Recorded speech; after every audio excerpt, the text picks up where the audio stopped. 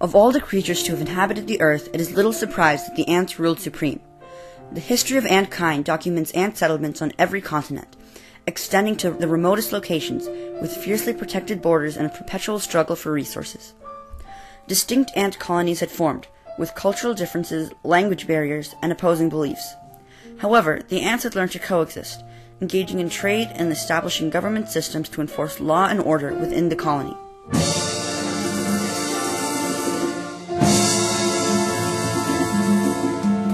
Being the most intelligent species on Earth, they controlled the Earth's resources and were at the top of the food chain, relegating all other species to natural habitats and wildlife reserves.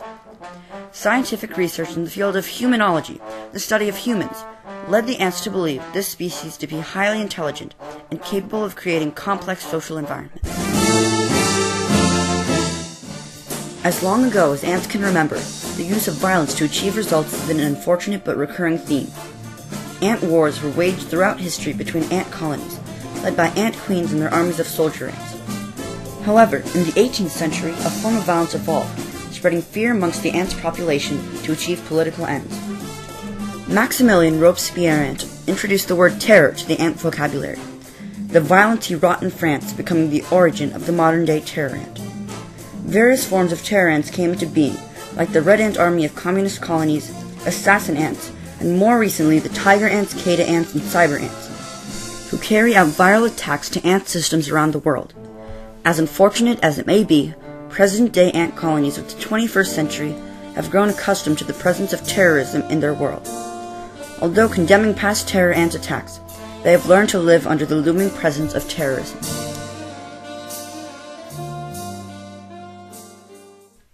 However, the bustling economic activity of a prosperous western ant colony, a port and a financial center, is uninterrupted by fear of such terrorist attacks. Life continues as usual in the ant apple, where every ant has an opportunity to get a bite. Gas-guzzling vehicles clutter the streets, and modern culture evolves in every form. Here, in the ant apple, stands the tall twin ant house, active centers of financial business and monuments of national pride. In this thriving ant society lives a young ant named Zippy. Zippy lives in a typical capitalist society, amongst the worker ants who busily produce and the grasshoppers who lazily consume. He goes to school, plays sports, and leads a worry-free life like any other ant his age. Surrounded by the prosperity brought about by the Wall Street ants, the ant apple is a safe haven, removed from the deadly reality of terrorism. Of course, life has changed in response to the deadly terror ants. Security has increased and travel has become a nightmare. But little is known of the life of the terror ants, who reside all the way across the world. The Zappy terror ant is a young ant, leading a very different life from Zippy. He lives in constant hiding, sleeping at night in a desert compound, with none of the amenities of a luxurious apartment building.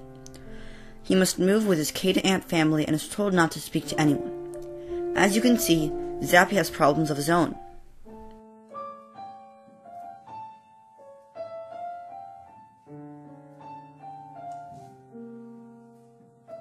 And, in Zappy's eyes, the colony ants are responsible for all his problems.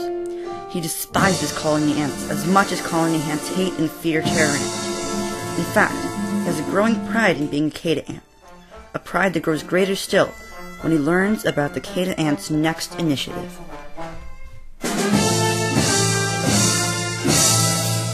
Back in Zippy's colony, a group of cicada ants have infiltrated the colony and are secretly preparing for attack. With arms ready and eyes set on their target, they wait in silence, while the colony ants continue life in the ant apple.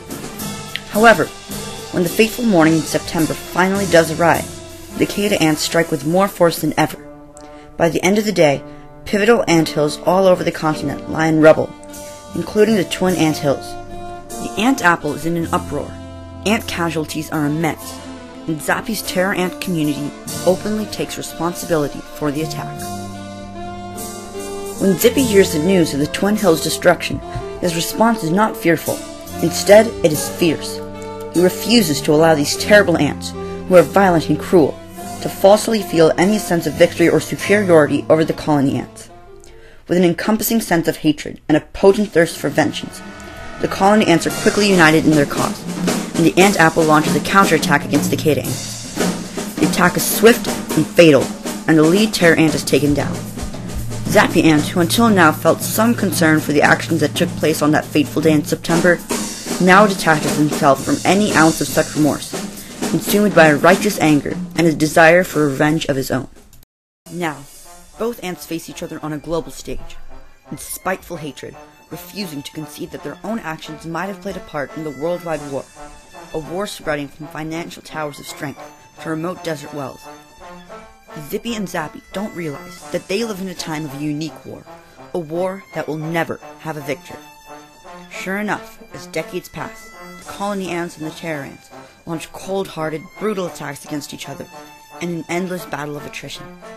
Eventually, neither side can remember what started the resentment, who attacked and who retaliated.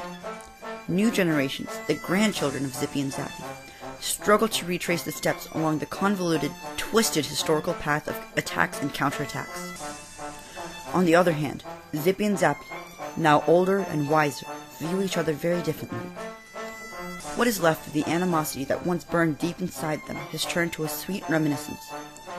They now wish that the world could rewrite its own history, return to simpler times, the good old days, when an ant's biggest problem was his lack of a Facebook page, or the restriction of a juice box on a plane.